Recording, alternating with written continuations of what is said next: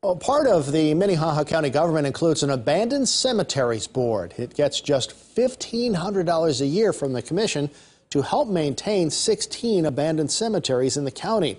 Now, many of these final resting places are easy to find, but others, not so much. Some of them might be in a farmer's field. There's crops all the way around it. There's no way to find it unless you know it's there and know how to get into it. In tonight's Eye on Kelloland, Carter Schmidt takes us to some of the abandoned resting places to find out more about them and how they're being maintained.